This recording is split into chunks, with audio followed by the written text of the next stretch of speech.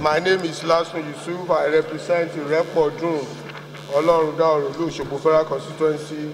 I'm from the state of Osun. Right Honorable Speaker, may I move that the House do receive the report of the Ad hoc Committee on a bill for an act to repeal the National Minimum Wage Act, Chapter N61, Laws of the Federation of Nigeria 2004, and enact the National Minimum Wage Bill 2019 to prescribe a national minimum wage for workers and for related matters.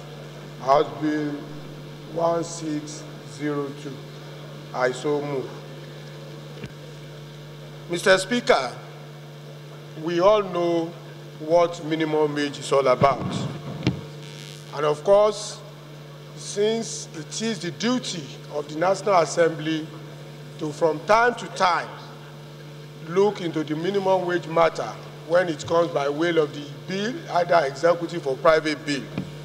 In this matter, sometime last week, the executive sent a bill to amend some section of the Principal Act of the Minimum Wage, of which one of the most important amendments that we are about to carry out is moving the minimum wage from 18,000 to 27,000 that was recommended in the bill. In short, yesterday we had a public hearing which was held live, and it was there then that we realized that the tripartite committee that was set up by Mr. President actually did recommend 30,000 as the basic, as the minimum wage. It was a public hearing that was well attended.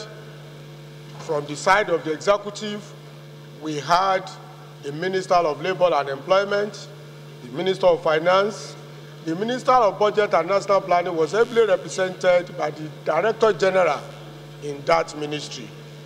And of course, we have the Nigeria Labour Congress, we have the TUC, NOGE, and what they call the National Employers Consultative Association. They were there too, and they all presented their report. But of importance. Please, honorable members, please, silence, please. Of importance was the report of the tripartite committee, which of course formed part of the attachment that was used in reaching this final position. And I want to quote Mr. Speaker, when you were delivering your speech yesterday to declare the thing open. Everybody believes that a worker must have what we call a living wage, not even a minimum wage. And everybody is of the opinion that the time is ripe and that it is even overdue. So specifically from the executive bill that the executive sent, the only thing that was touched, if there is any, is the issue of the basic or what we call the minimum wage itself. And of course, from the experience of the last few months, without sounding somehow, we decided for the first time that we will leave the bill as it was presented to us, because most of the provisions of the bill itself are fantastic, and we don't need to start changing them. The other thing that is important there is that one of the provisions now is that the bill will now be reviewed, when it becomes the act of the National Assembly, it will now be reviewed every five years. So that's one of the provisions. Another provision that is important is that the issue of minimum wage of 30,000 naira does not cover those who employ less than 25 people. It's important, it's part of the provision. Those who employ between 0 to 25 people, or 1 to 25 people rather, are not. And the question was asked yesterday from Minister of Finance, which she appropriately answered. Now that the minimum wage is 30,000, I think Honorable Pajok asked that question.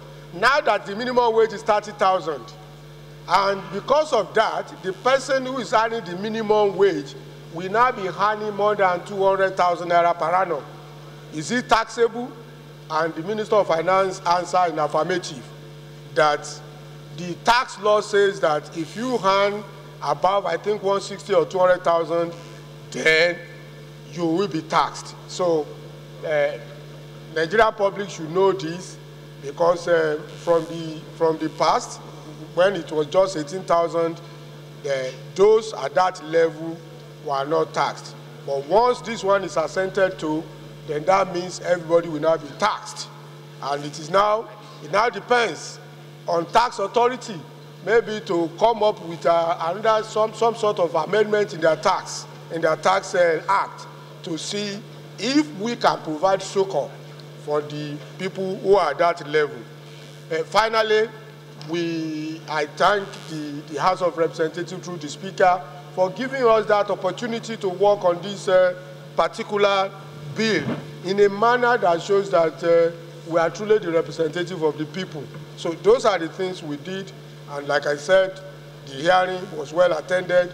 Members took active part, even those members that were not part of that committee who probably saw it on television, came over and they took active part. Thank you very much, and thank you for the opportunity. Okay. So that we can pay attention to the details. Now we heard from the chairman. We heard from the chairman of the ad hoc committee that superintended over the public hearing of yesterday on the bill. And so we will proceed to consider the recommendation of the ad hoc committee. Thereafter, we'll take on the provision of the bill. So we go to the clauses. It's on page 8.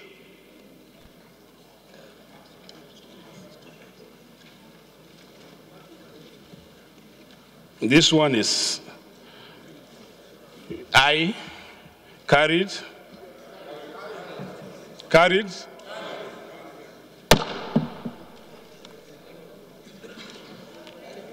Clause 2, carried. 3, 4,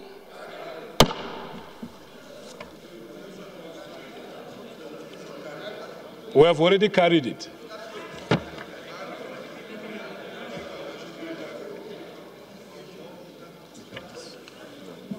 Clause, we have even carried clause 4, so we've passed that place, Honorable Chinda. So we will now go to this one, ba?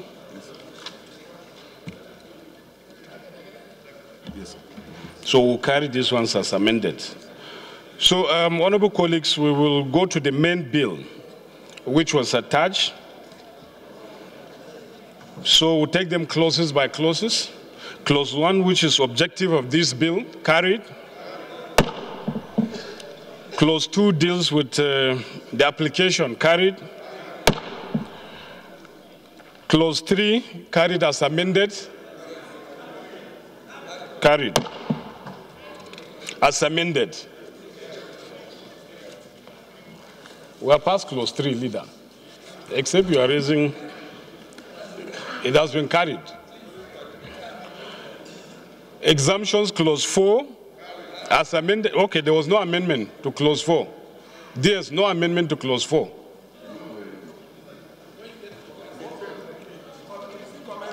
No, is this one dealing with 25 persons? No amendment. Return. Okay, carried. Establishment, clause 5.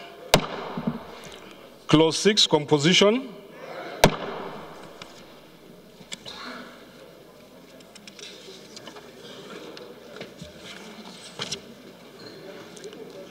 Clause 7, which is powers of the tripartite committee, carried. Clause 8, carried. Clause 9, carried. Clause 10, carried.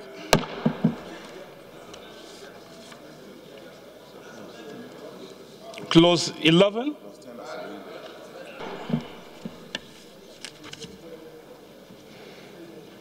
Clause 12, monitoring and compliance. Clause 13. Clause 14, relating to offenses. Is it carried as amended or just carried? No, it wasn't. So carried. Leader. Sorry, Mr. Speaker, I was just trying to make an observation on the commencement date. Okay. I was asking the DS, and he said the commencement was 6 months after assent. And I believe we should do something about that. I think we should have a date specific for commencement. Because if you say you leave it 6 months after assent, this bill can take effect next year. And that's not what we want. So which defeats the purpose. So I think there should be a date specific, whether September, whatever date we agree. And that would also put pressure for the presidency to assent to the bill, rather than leave it open wide. Rules and business. Speaker, there's a legal principle that is tried, and that is that a law takes effect or commences from the date that it is signed. So the moment the president appends his signature, the law becomes effective. If we start saying we are taking another 6 months, we're introducing some controversy into this bill. So to me, the bill as passed now is good law. The day the president puts his red biro or green biro and signs it, from that day, the bill becomes effective. That is the law. Well, in order to have commencement dates. And that's why you have that clause, commencement date, to take effect for certain reasons. It is not automatic that once you sign, it must be law. That's why you have clauses like the sunset clause. You have clauses like the sunset clause. Mr. Speaker, in this particular case, for you to be able to implement, there must be sufficient budgetary provision. So if, for instance, Mr. President signs in a few weeks, where is the budgetary provision? That means it will take effect the moment he signs in 30 days' time. So that's why we need a commencement date, giving them room and enough time to make adjustments to the budget. We pass the budget, and then it takes effect from whatever date we agree. Raised by the leader are quite valid. Sorry, I'm coming, because we're dealing with a law that in the absence of appropriation cannot be implemented. Because if monies were to be mopped somewhere for these salaries to be paid, then the House can now raise query as to the fact that they were mopped without appropriation of the National Assembly. So I know that commencement, the general principles is rightly stated by the Chairman, Rules and Business, in the sense that laws are supposed to take effect from the day they are assented to. But where you have commencement, it is in a situation like this where we need to make appropriations for the payment of salaries to be effected.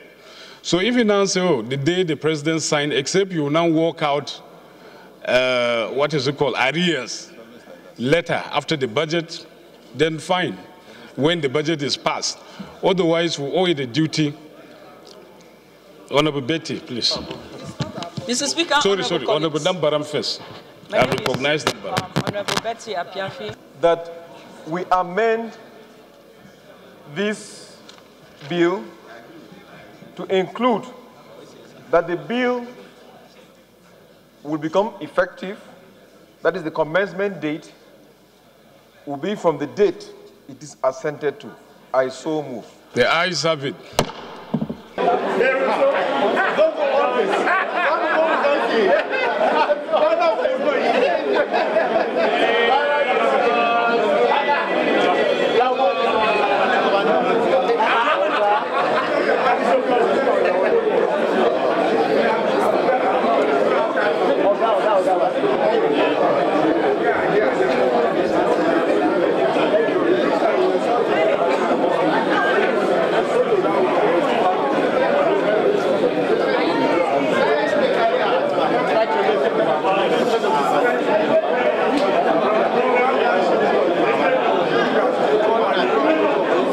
Madam.